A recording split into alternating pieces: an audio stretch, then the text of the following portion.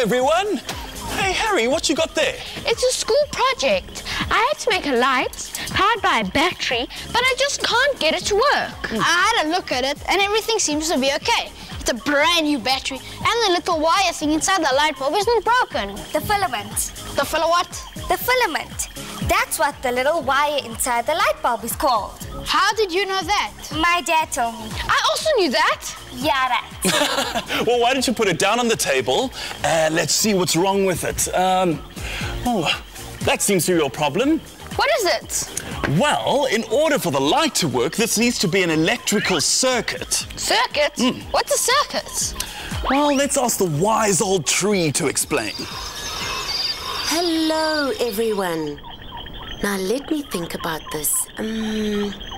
Well, circuit comes from the word circle.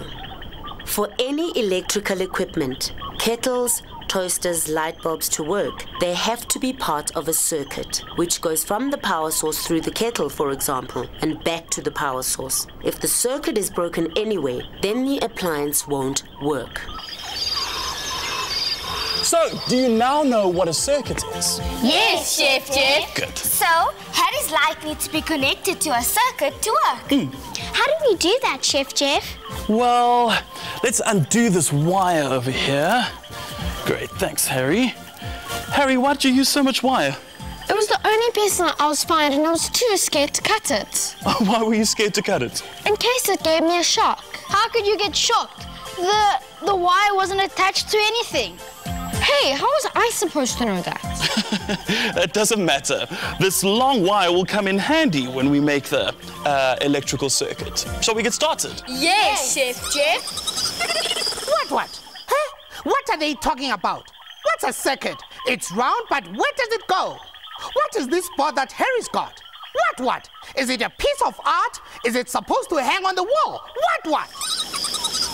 There we are. And now the circuit is almost complete. All we have to do is attach this end of the wire to the light bulb over here, and the light should work. Can I do it? Yeah, okay. Just be careful that you don't rip it off. Ha ha. Check it out. Oh, that's really cool and really easy to do. Yes, it is. If there was a break in the circuit, I guess it would be called open. Well, then it wouldn't really be a circuit, would it? No.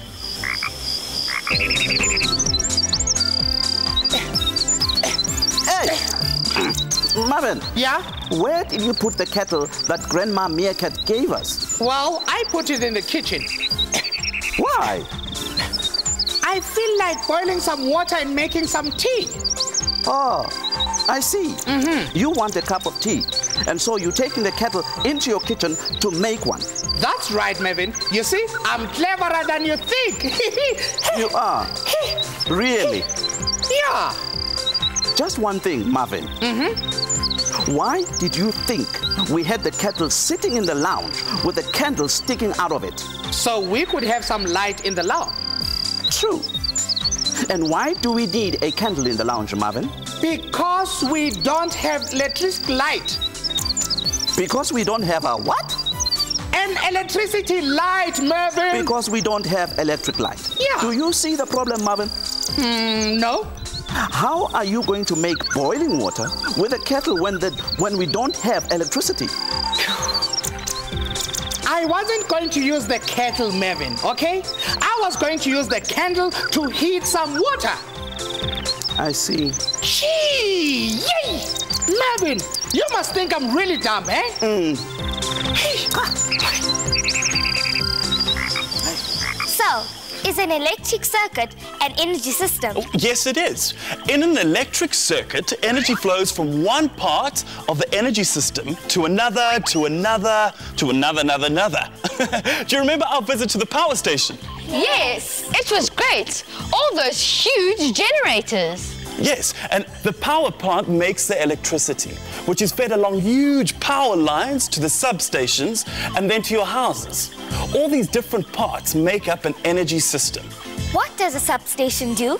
Well, the electricity that comes from the power station is not the kind of electricity that can make a kettle or that sort of thing work. We need to turn it into a form of electricity that we can use, and that's what substations do. Can electricity travel along anything? You get what are called conductors. These are materials which allow electricity to flow through them, but not everything is a conductor. How do we know what a conductor is? Well, I suppose we could test things. I know. Why don't we get different things and attach them to the wire and the battery? That's a great idea. Let's do it.